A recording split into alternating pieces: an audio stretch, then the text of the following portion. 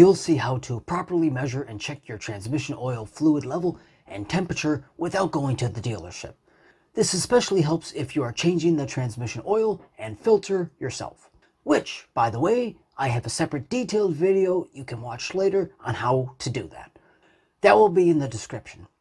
Anyway, this procedure is for Chrysler, Dodge, Jeep, and even Mercedes vehicles, specifically with either transmission type, NAG1, 42RLE, CVT, and 62TE transmissions. You will need to buy the correct dipstick for your car. There is an actual difference between the dipsticks of the Mercedes and Chrysler Dodge Jeep vehicles.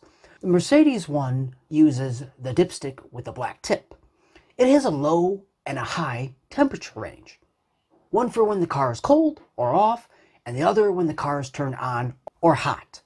A separate trans cap with locking pin usually comes with it as well, but you could reuse the other one if need be. Whereas the Chrysler Dodge Jeep has a dipstick with numbers on it that go up in 10 increments. And you can reuse the trans cap. Also, each dipstick usually comes with a temperature chart, which I will talk about how to read soon. Or you can easily find that chart online as well. Lastly, if you use the wrong dipstick, you could get it stuck. So just buy the correct one for your make and model. I wish they included a dipstick, but they claim it's a sealed for life transmission, meaning no maintenance is necessary. Ha! Yeah, right. Just another way to screw the customers. I'll put some links in the description so you can get the right one. While there, also please tap the like button and subscribe button. I would appreciate that. Now, you'll also need a code reader that can read the transmission temperature. I'll put some models in the description below as well. So, let's start.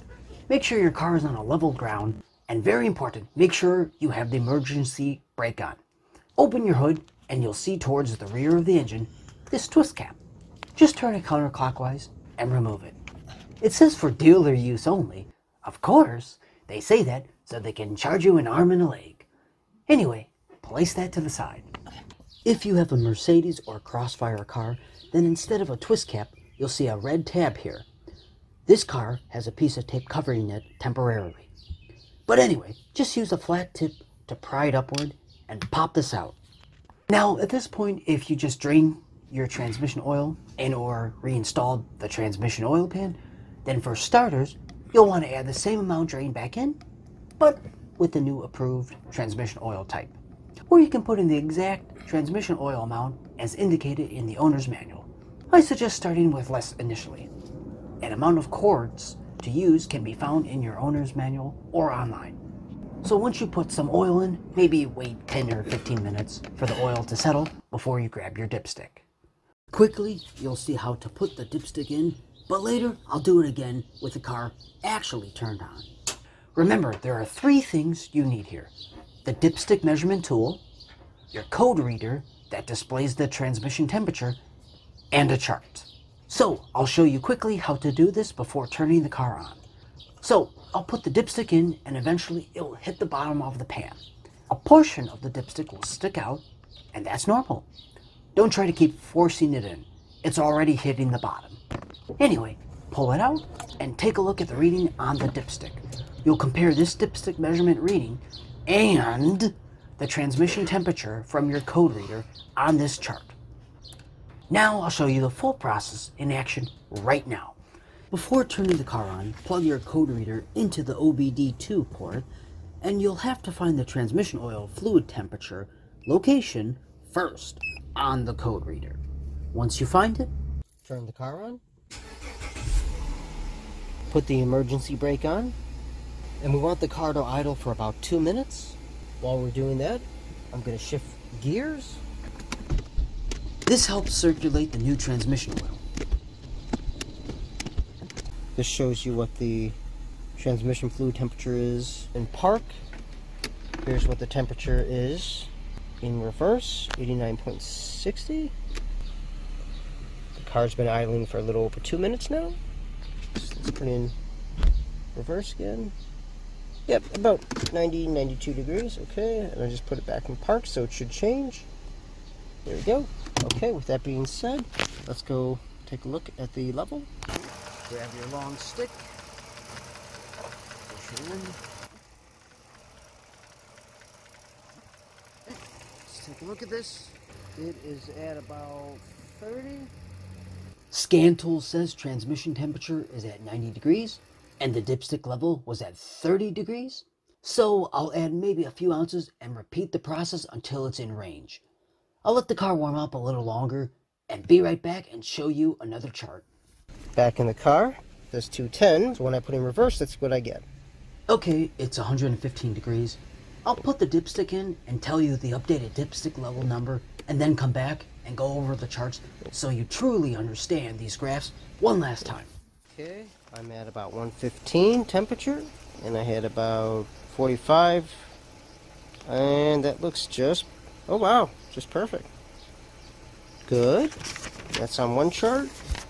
On the other chart, I'm at, like I said, 115 and that looks pretty much like I'm in spec. So that's good. Excellent. Now, on the Mercedes, I finished circulating the transmission oil by shifting gears, like before, for a minute or so. And see, the temperature in reverse on the code reader is in Celsius, not Fahrenheit temperature, like the Chrysler Dodge Jeep was. Same process, putting in the Mercedes dipstick and then pulling it out, but this is where it differs from a Chrysler Dodge Jeep dipstick. And instead of seeing increments of numbers, instead you'll see a range on the dipstick. You want to be within the minimum and maximum bars while the car is on and be within that 80 Celsius or about 176 degree Fahrenheit range. And it looks like my oil level is a little under the minimum bar. So I'll have to add just a little and retest. So simply put, before adding any more trans oil, make sure the car reaches 80 Celsius first, as indicated on the code reader, before putting the dipstick back in to see where the transmission oil range is at on the dipstick. The goal, of course, is for the trans oil to be within range, so if you add any more trans oil, add it slowly, and then keep repeating to make sure you're at the best range. Hopefully I explained it pretty well. Please mention in the comments if you have any other thoughts that could help other viewers out when doing this project. Once everything looks good, you can screw back on by hand the twist cap if it's a Chrysler Dodge Jeep, or if it's a Mercedes, then grab the cap with O-ring on the bottom, then wiggle it on and pop that red tab back on. If you have any transmission codes, like code P2222, then now might also be a good time to clear them and test drive your vehicle. Hopefully this detailed video helped. If so, please hit the like button and subscribe, and mention your thoughts on this video in the comments, and specifically which dipstick you like better, a Mercedes or Chrysler Dodge Jeep. Remember to also check out the many other videos on this channel, including a full detailed transmission flush and tips and tricks along the way. Those videos are in the description with all tools and supplies used. Until next time, always remember to help others out.